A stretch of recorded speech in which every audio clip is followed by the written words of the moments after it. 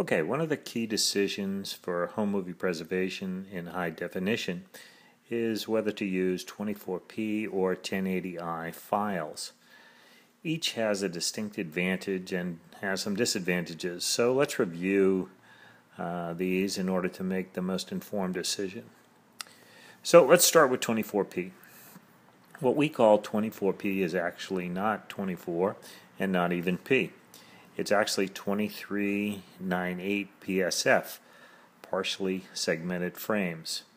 It's the de facto standard for the film industry, or at least for those that work primarily with film original.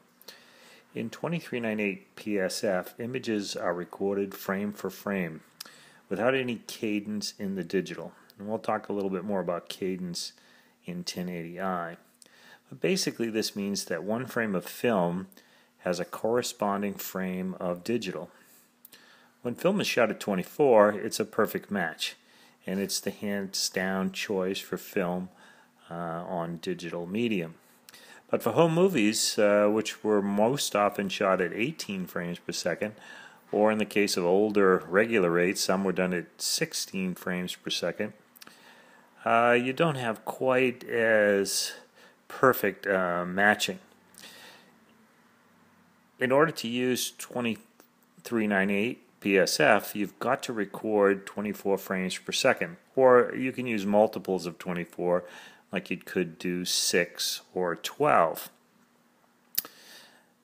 That will create a master digital that has a frame-for-frame relationship with your film. If you did 12, you'd have 2 frames of digital for every frame of film.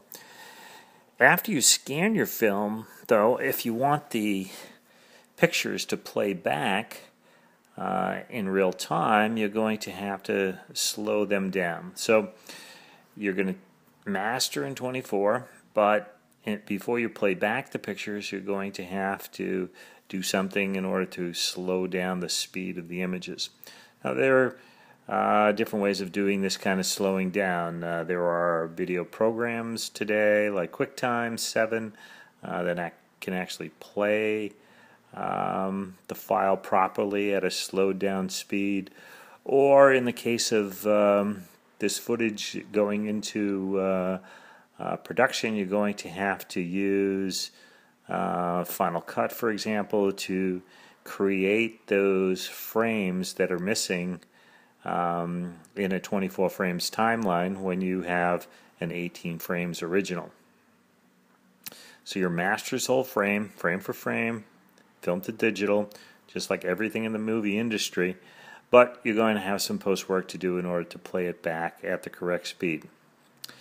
The advantage of this is you can use any professional tool available in the film industry with your home movies. Secondly, because you're scanning at 24 and not at the speed of 18, you're going 25% faster on the scanner, so you get a sweet little deal of a 25% savings on the cost of doing the transfer.